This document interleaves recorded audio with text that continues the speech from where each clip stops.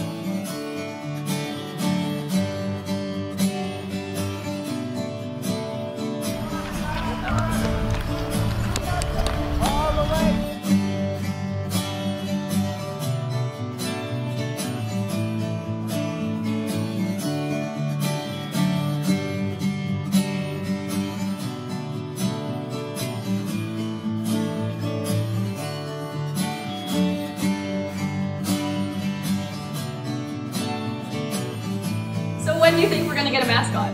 When we sell all the 9th graders Chromebooks for money.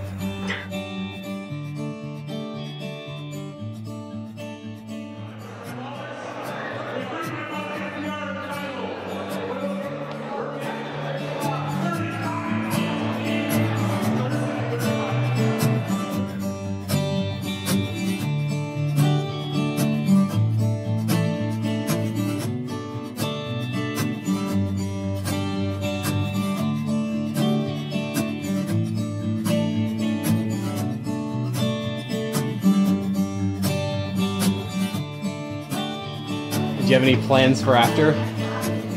I don't know, probably traveling. I'm gonna miss it. This year has been filled with great memories, ones we'll never forget and ones that have helped shape who we are. But no matter what happens, we'll always be Renegades at heart. So from all of us, good luck, Renegades, until we meet again.